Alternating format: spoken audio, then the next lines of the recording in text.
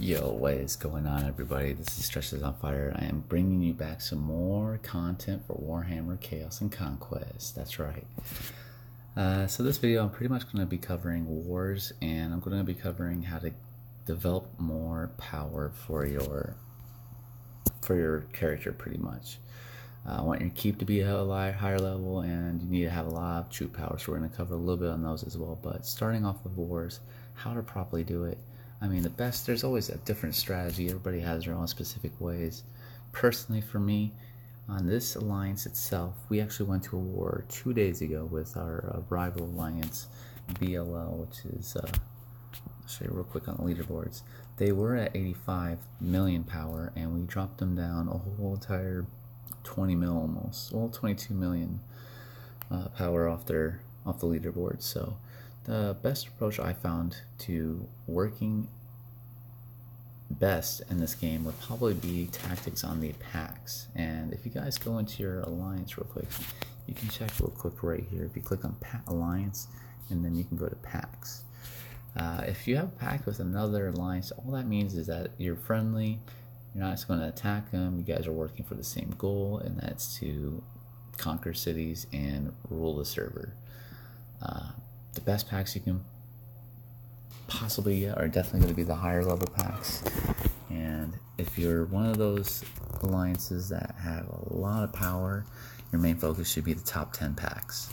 Honestly, the top 10 packs are going to be the ones that are going to assist you in the long haul, and they're going to be the ones that help you out whenever a lot of stuff starts tumbling down the hill. With us, we have Dro on here, and Airborne. We just got German Force on here, Legion Hispania, and AKR Annihilators. I mean, these are all really great alliances. They're packs with us right now. As of 2 days ago, Dro, IBN, and AKR all came to our aid in fighting off and searching for the hives of these three major alliances that we had a rival with. One of them actually was our sister alliance, so kind of really pissed us off in the wrong way. But by doing that, we spent like good 16 hours, and that's just 16 hours scattered between all the time zones. So between me personally, I think I roughly warred for about 4 hours that night, and a lot of my alliance members were warring for about 8 hours until a lot of them passed out. But then we had our European servers, or our European time zone players, jump online and carry out on attacks. It really helps out to have them with you. I mean, we barely lost any power out of that battle. We went from 106 million to 104, and we dropped over, I don't know, 30 million power between two alliances alone. And this is just, what, 9 days into the game for this server. I mean, that's a really good jump on enemies, and it's the best way to do it. Jump into a Discord, coordinate your plans and strategies together, and then just take that chance, you know. Next thing, like I said, I was going to cover a little bit more on the power and how to get everything up a little bit faster. Plan ahead. That should be your number one rule in this game. It's planning ahead. You want to make sure that you're always ahead of the game, ahead of the players and the other alliances. And the best way to plan ahead is working on those events. For example, in 9 hours 35 minutes, training unit event will kick in.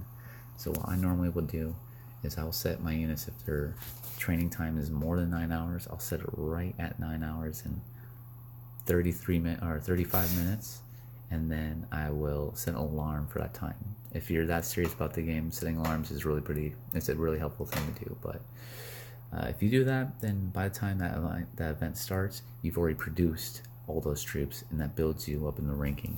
And then you can get yourself 1,000 orb stones for being rank 1. But doing that, it really helps you out a lot.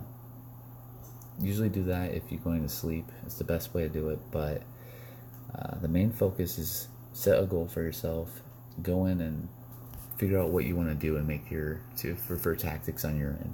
For example, I'm going as more of a defensive approach, but I'm working with more of my corn and my monsters troops, so that way whenever I do get attacked, a lot of my buffs are focused on those, and when I produce those troops, the buffs apply to it, and I'll suffer less losses. Let's see if I have anything in here from the other night, if I can. Everything's already gone. Darn it. Well, that's that. I mean, if you really want to gain power really quick, level up one thing out of the bunch. For example, I'm saying when I say level one thing, here's a sawbone, but no, that's a bad example. Let's go with one of these. I have slaughter pens down here. I don't recommend bringing everything up to around 7. Keep it around 8 maybe, and just level one of them up to most. That way you can level up your keep faster, and that way you can level up researches faster, right? Like giants, cannons, whatever you want to do.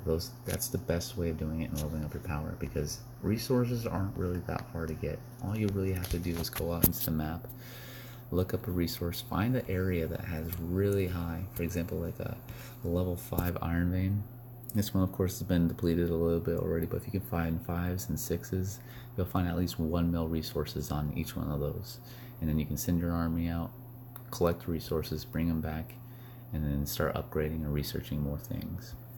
But focus more on your speeds, construction speeds, troop costs, whatever it is that you're aiming to do, and that way you can your power level will go up a little bit quicker. Tier 3 troops are literally, like, if you're new and into the server, tier 3 troops are your must-haves. If you can get a tier 3 troop while everybody's still stuck on their tier 2s, those guys are going to demolish armies for you. They're going to take out troops, they're going to take out armies. It's just a done game. But you're going to always have those power players, so in that instance, you're going to want to make sure that you guys are all online, at least a good 10 of you, and you guys can coordinate attacks all at the same time and wipe out the power players right off the bat, so they don't have any way of reinforcing their friends or even attacking you and depleting you of your own resources if you send your army out. I am going to cut it off at that part right there, though. Thanks for watching this video. I will upload more content later. I have submitted to become a content creator for either YouTube or my Twitch account. I do post on my Twitch. Just look up the gamer tag as well, Stretches Out Fire. I'll be on there sometimes. If you see me in there, stop by, say hello. And yeah, I'll leave out that. Thanks for tuning in, and have a good night.